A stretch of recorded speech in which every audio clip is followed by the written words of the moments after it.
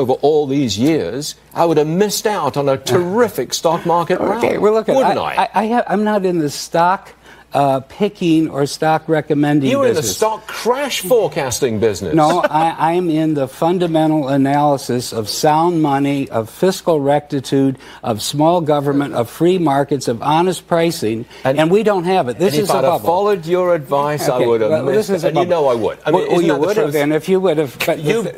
I would have missed a lot of money. Okay. Let me tell you what you might also miss coming up. But, all right? No. But we constantly get this from big-time bears. Yeah. The crash is coming. The crash is coming. We've heard it for years and years and years. We don't know the exact date. It's always out there in the future. But it and happens. You're going to be right, because there will always be some crash of some sort in the future. It always happens. On March 27th, 2000, the NASDAQ 100 peaked. 15 trading days. That's not very long. 15 trading days later, it was down 33%. They were carrying people off to the morgue financially. Yeah, but you said the top of the market was in 2015, and it still went up.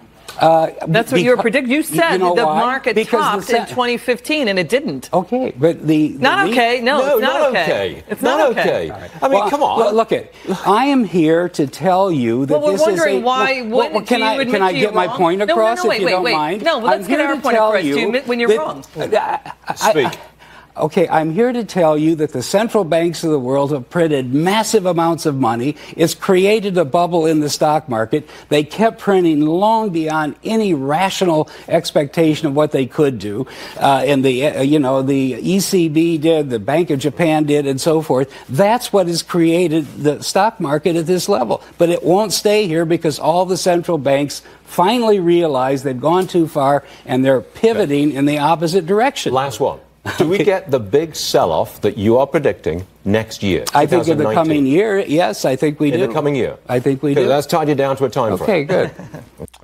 So I do agree with him that there is going to be a big sell-off, and like I said, I am a little worried because most of my net worth is in real estate, but at the same time, I don't know and I don't feel like rents will go down. And because I bought real estate 7-8 years ago, my debt-to-income ratio is very low. Most of my properties are now under 50% debt-to-income, and I don't see myself going negative on any of my properties. My mortgage payments are very low, so I'm not too worried. Obviously, I do still own a good amount of stocks, which might get decimated, but I have been selling and buying crypto, and to be honest, I've been kicking myself in the foot so far, because the stock market has been such a great place to park your money, and crypto, other than that crazy bull run that we saw last year, it's been pretty dead. But I do feel like the trend will reverse, and in cryptocurrencies will be a great asset class. But I'd also highly recommend looking at precious metals and commodities, because I feel like all of them will be in a bull market very soon when this collapse comes. And like I said, no one can really predict when it's going to happen, because the central banks can always just change and continue to just print out money. But what David Stockman is predicting is that this is going to end and the house of cards are going to collapse. But let me know what you guys think, and I will talk to you guys soon.